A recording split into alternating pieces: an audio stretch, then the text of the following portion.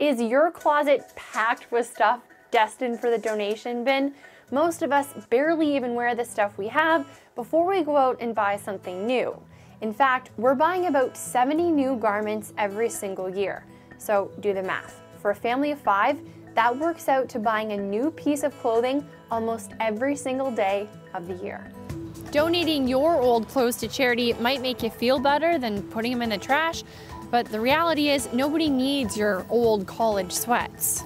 It's called the clothing deficit myth. A lot of us think that when we donate our clothes to charity, they're actually going to someone in need. But it's more likely that your clothes are going to end up in the garbage. Every year, more than 25 billion pounds of textiles end up in North American landfills. Here's some of the reason why. We're buying 400% more clothes than we did in the 1980s. Stores are rapidly restocking. Some even bring in new clothes every other day. Experts say we can thank fast fashion for this. We can buy way more for way less. Those buying habits lead to millions of pounds of unwanted clothes in donation centers.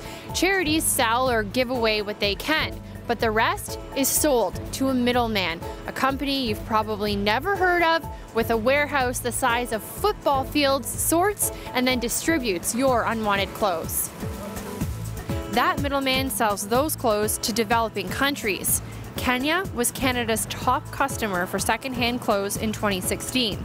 But forget one man's trash is another man's treasure. These countries, they don't need our cast-offs. What they can't use or sell ends up in landfills or burned. So why not just recycle our old clothes? Because it's super hard. Most of our stuff is made with blended fabric, so they don't break down easily. Take your favorite skinny jeans, for example. They're made with cotton and elastane.